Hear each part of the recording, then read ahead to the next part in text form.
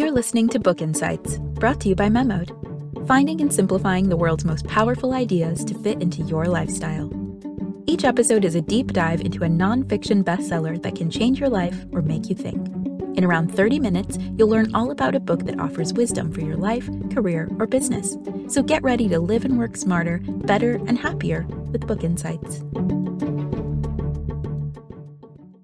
Only one thing in life is certain. We are all going to die.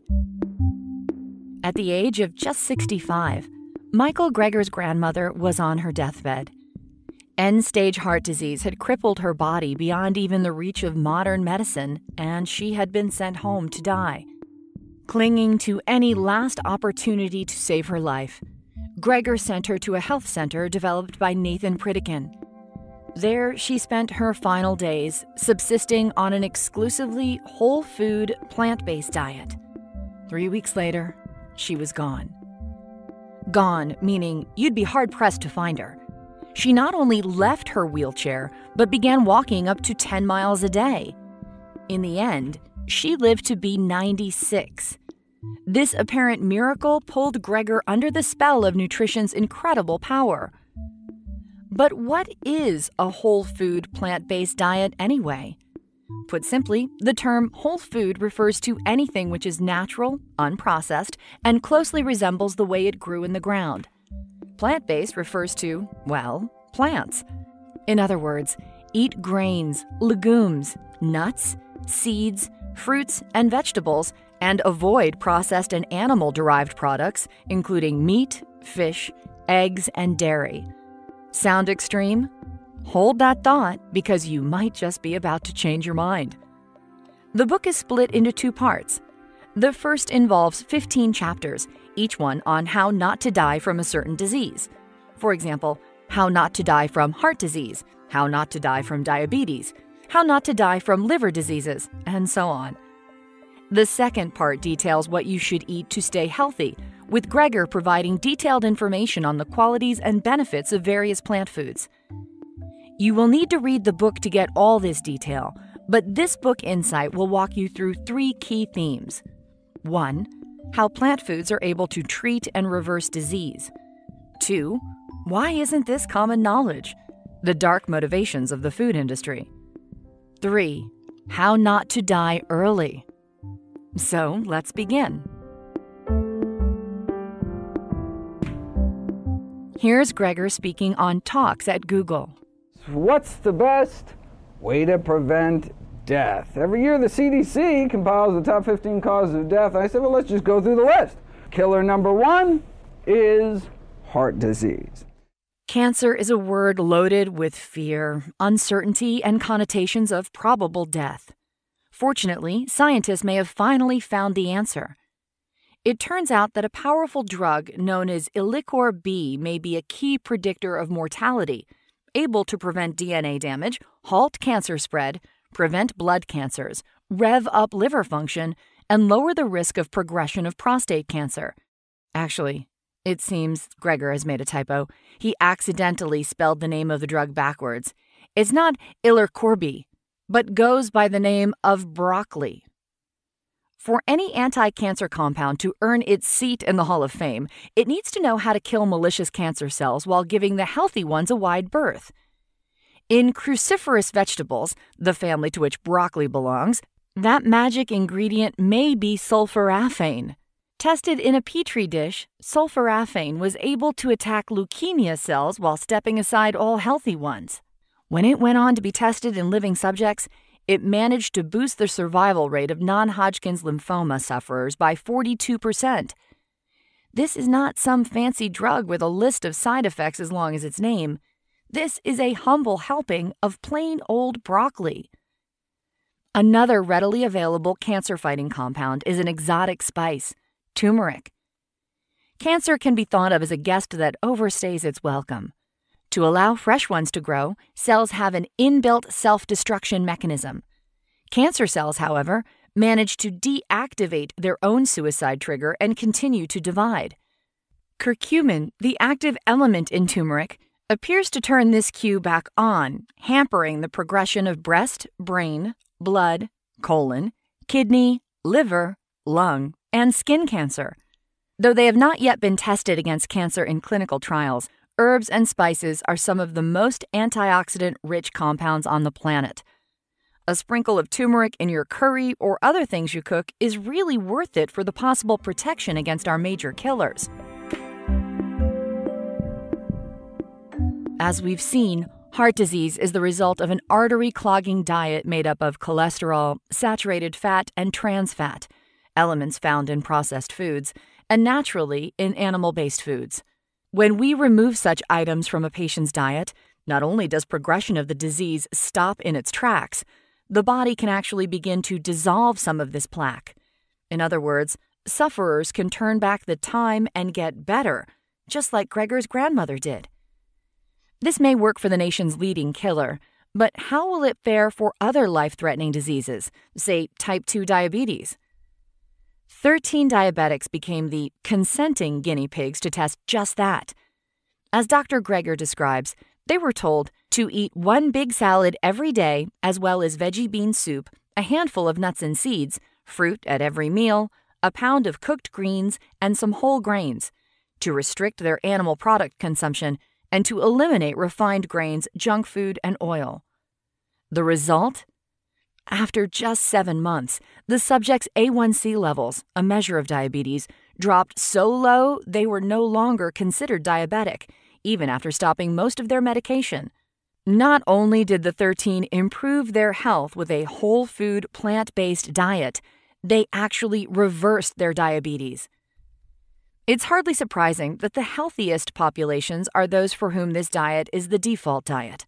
For instance, in large parts of Africa and Asia, heart disease was a rare condition, like 1 person in 1,000. But in places where a Western diet has made inroads, it's become much more prevalent. So your risk of disease can be predicted based on where you live. The same may be true for your risk of asthma. The results of the International Study of Asthma and Allergies in Childhood, which looked at 1 million children across 100 different countries, showed that asthma, allergy, and eczema rates varied from 20 to 60-fold across the globe. The lowest rates of such diseases were found in populations eating mostly starch-based meals. Additionally, children eating 2 or more portions of fruit and vegetables a day were found to have half the chances of contracting asthma. As well as the addition of healthy components, the subtraction of triggering foods can also have a profound impact. For instance, eliminating dairy and eggs from a child's diet, Greger says, may improve lung function in as little as 8 weeks. Yet if plant foods are really so miraculous and animal foods so dangerous, wouldn't we already know all of this? Sadly, it seems various parties will do anything to keep us in the dark. Let's wrap up for now, but let's recap what we've learned from How Not to Die. We've learned how plant-based foods can help reverse the effects of the world's top killers. Everything from cancer to asthma can be affected by eating your veggies. Next time, we'll acknowledge the elephant in the room. Why don't we know this already? Enjoying this episode of Book Insights? If so, keep listening and learning. There's a collection of over 100 titles you can read or listen to now at memodapp.com/insights. That's memodapp.com/insights. We're continuing our major exploration into how to beat back all the major diseases in the world. We're looking to beat death. Dr. Michael Greger wrote a book called How Not to Die: Discover the Foods Scientifically Proven to Prevent and Reverse Disease. Last time, we went over how plant-based foods can be used to prevent, treat, and reverse the top diseases of global death. We're going to continue this train of thought and ask a very troubling question. Why don't we know this stuff already? Here's Dr. Greger again on Talks at Google. Let me share with you what's been called the best-kept secret in medicine. The best-kept secret in medicine is given the right conditions, the body can heal itself. In 1977, the dietary goals for the United States were published with one very clear message: cut down on animal-based products. Unsurprisingly, not everyone was happy with this new guideline. In fact, the meat, milk, and egg industries kicked up such a fuss that the advice wasn't just withdrawn. The entire body responsible for the report, the so-called McGovern Committee, was dissolved. Sadly, we may be unlikely to hear the message in future guidelines, given that members of today's U.S. Dietary Guidelines Committee have no qualms about taking cash incentives from chocolate bar companies, McDonald's, and Coca-Cola. Almost 20 years after that first report, beef producers once again felt they were being picked on. It was in 1996 when television legend Oprah Winfrey, in a revealing interview about mad cow disease with a former cattle rancher, claimed, "It has just stopped me cold from eating another burger." Within days, beef prices slumped, as did the shoulders of cattle ranchers across Texas. They ended up entangling Oprah in a long and expensive lawsuit. With the help of Dr. Greger, who was called in to prove the interview was based on reasonable and reliable scientific inquiry, facts, or data, Oprah eventually won. Nevertheless, this stands to show the frightening amount of power the industry wields. Just behind the meat industry looms another interested party, one which quietly waits for you to get sick and swoops in to offer you an expensive solution. This is, of course, the pharmaceutical industry. There's a reason American physicians are more likely to prescribe invasive and possibly painful procedures over an extra helping of broccoli or cauliflower at dinner time. The money to be made in interventional medicine is vast. As Greger remarks, global spending on prescription drugs has now reached $500 billion a year. This is at the same time that there seems to be no cash for promoting a healthy diet. Sadly, modern medicine does not patch us up half as well as we think. The most commonly prescribed drugs are those designed to force down cholesterol and blood pressure levels, and yet they are barely effective. One study found them to offer patients less than 5% benefit over 5 years. A whole food, plant-based diet, on the other hand, may be 20 times more powerful than statins. This is not prescribed, of course, because how do you patent dark, leafy green vegetables? Our reliance on medicine to pull us through is short-sighted at best. With antibiotics regularly pumped into the billions of animals we consume each year, we may be nearing a post-antibiotic era, one which Dr. Margaret Chan anticipates to be the end of modern medicine as we know it. In terms of nutrition, though, many doctors may be just as clueless as we are. How we fuel our body has a profound effect on our overall health, and yet only a quarter of U.S. medical schools were found to provide teaching on nutrition. Given the closeness of the pharmaceutical, medical, and food industries, this is hardly surprising. We know that a single meat-based dish can raise blood pressure within days, that one fast food dinner can inflame the arteries, and that trans fat in any amount is unsafe. Such facts, Greger argues, should naturally rule out all meat and dairy as safe for human consumption. And yet a doctor is still more likely to promote a low-meat diet rather than a no-meat one. The reason? They don't think patients will commit.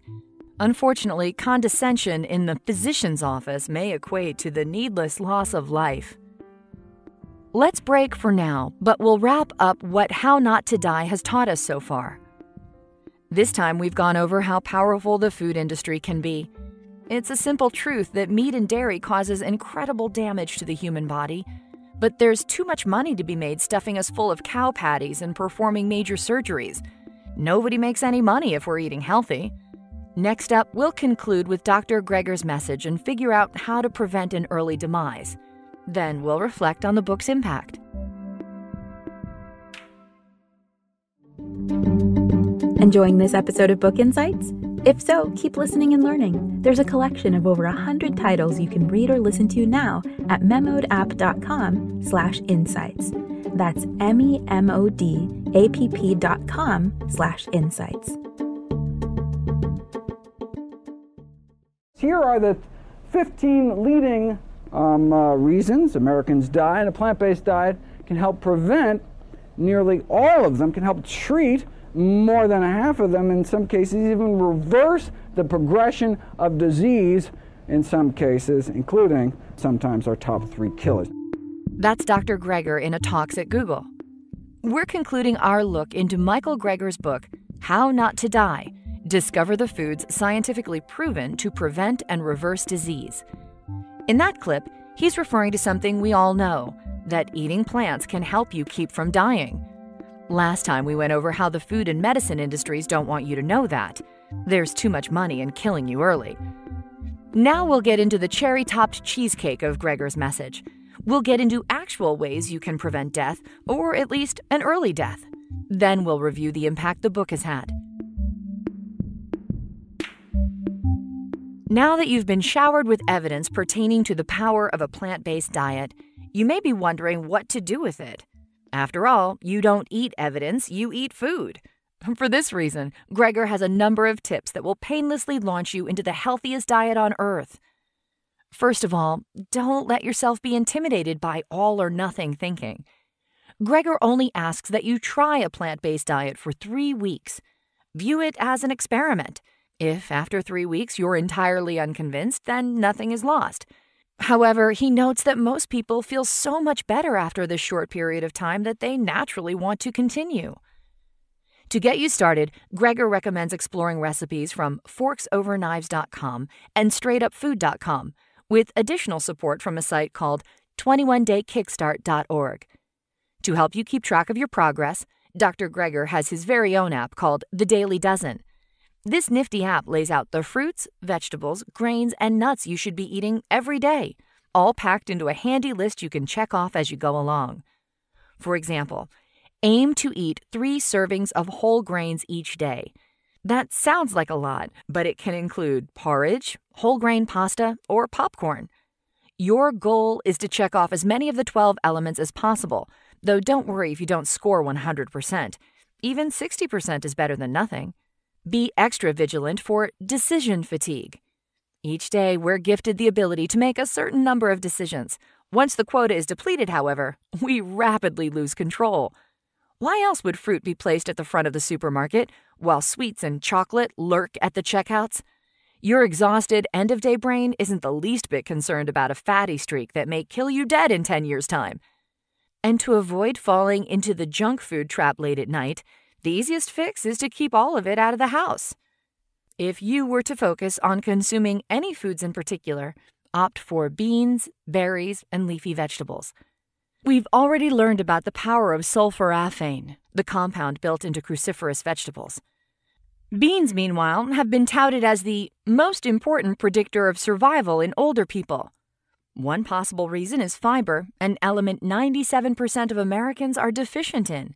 One study indicated that if the world ate more fruit, 4.9 million lives could be saved every single year. If you had to pick one family of fruit to focus on, you might want to make it berries, especially if your aim is youthfulness. Antioxidants have been shown to prevent aging by neutralizing free radicals. These are tiny charged particles that are thought to cause wrinkles, damage your DNA, and ultimately break down our bodies from the inside. Fresh salmon contains around 3 units of this antioxidant power. Blackberries, on the other hand, contain upward of 650. You may be thinking, what about all the sugar in fruits? Isn't that bad for us? This worry has turned out to be unwarranted. In a month-long study, 17 people were told to eat 20 servings of fruit every single day, adding up to a huge amount of fructose intake. Yet after the experiment was over, the participants failed to gain any weight at all. If anything, they experienced several healthy side effects. People have similar fears about nuts. Due to their high fat content, you would expect a diet dense in nuts to spell extra weight gain for anyone with a regular intake. And yet, 20 clinical trials failed to associate any significant level of weight gain with their consumption, even in those eating 120 pistachios a day. If this doesn't encourage you to load up on these tasty treats, it's been found that eating few nuts and seeds is predicted to kill more people worldwide than all illicit drugs combined. For example, even a small number per week can prolong a woman's life by the equivalent of jogging 4 hours a week. One study found that eating just a handful of Brazil nuts a week can lower your cholesterol by 20%. Unfortunately, that doesn't get you off the hook for all forms of exercise. Though food industries enjoy overstating the role of inactivity in our obesity crisis, when actually we are more active than before, exercise may be a major factor in determining the age at which you die. The right amount of movement can defend against cognitive decline, high blood pressure, and insomnia while improving the immune system and mood. A simple solution could be, bear with me, a standing desk. You may feel silly, especially if you're the only one towering above your colleagues, but standing may burn as much as extra 50 calories an hour.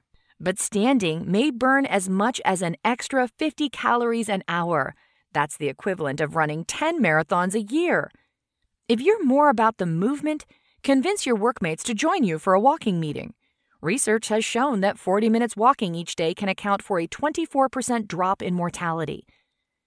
When discussing a diet that omits meat and animal products, the subject of nutritional deficiencies is bound to come up. If planned correctly, you have no cause for concern. If anything, you are likely to start getting more of the nutrients you need to function optimally. When studied, one group of vegetarians was found to be achieving higher levels of almost every nutrient, including calcium, iron, and various vitamins. The only exception is vitamin B12, which is absolutely crucial if embarking on a plant-based diet. Once acquired from uncleaned vegetables, we no longer have access to a natural source of B12. Fortunately, it only takes a sprinkle of nutritional yeast or a daily or weekly supplement to meet your requirements. While the intended effect of this book is good health, it's imperative to highlight other beneficial outcomes of leading a plant-based diet. We find ourselves avidly recycling, taking the bus, and switching off lights in order to do our bit for the environment. But the biggest contribution may be stop eating meat. Animal agriculture accounts for 9% of global carbon dioxide emissions, and livestock account for 37% of human-caused methane emissions. Methane is 20 times more potent than carbon dioxide as a greenhouse emission, and the biggest culprit is cattle.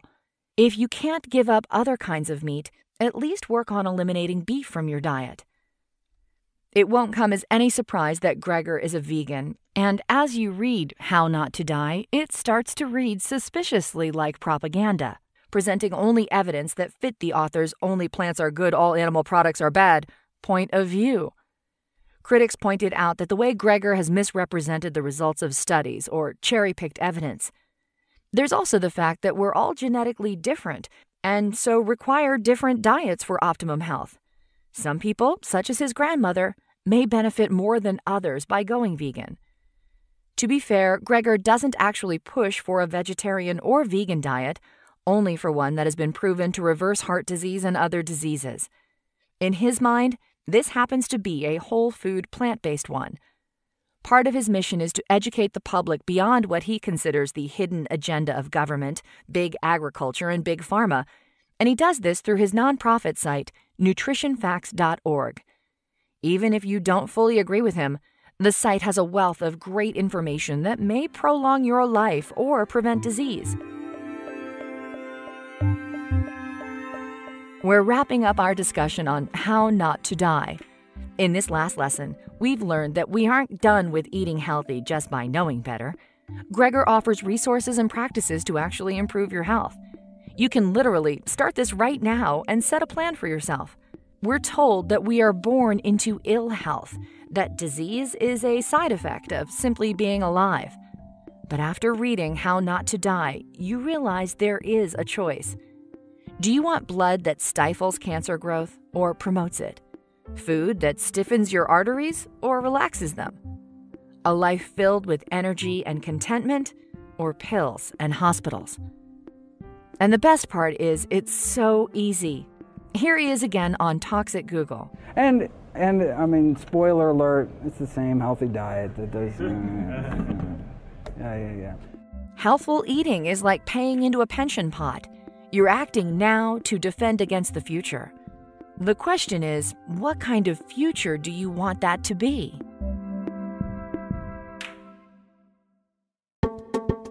Thank you for listening to Book Insights. Check out the rest of our content at memoedapp.com. Please keep in mind that the information provided in or through our Book Insights episodes is for educational and informational purposes only. It's not intended to be a substitute for advice given by qualified professionals and should not be relied upon to disregard or delay seeking professional advice.